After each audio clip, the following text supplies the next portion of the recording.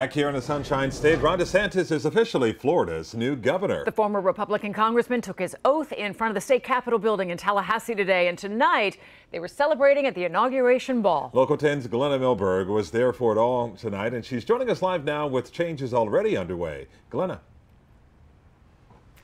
Calvin, Lori, even as the governor celebrated at that inaugural ball with about 1,600 of his closest political friends, the moves that he has already been making are in the works.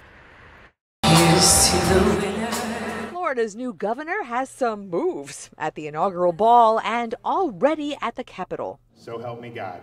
Congratulations. Thank you. In a noontime ceremony, Ron DeSantis took the oath of office and framed his conservative governing mission.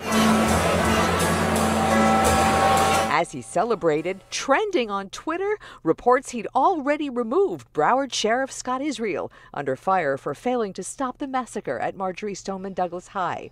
Those reports are wrong. Jump the gun from rumors in the sheriff's politically charged office. Sheriff Israel tells Local 10 he's had no contact from the governor yet, and the governor told us this. Will that be taking Broward Sheriff Scott Israel out of office?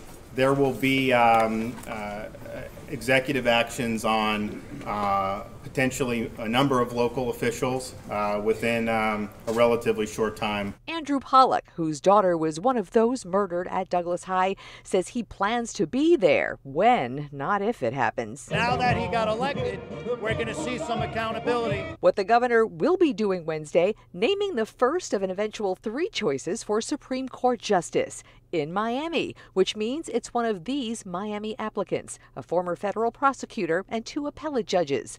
The announcement held at the Freedom Tower, the so-called Ellis Island of the 60s for Cuban refugees, may hint at the governor's choice is Cuban American.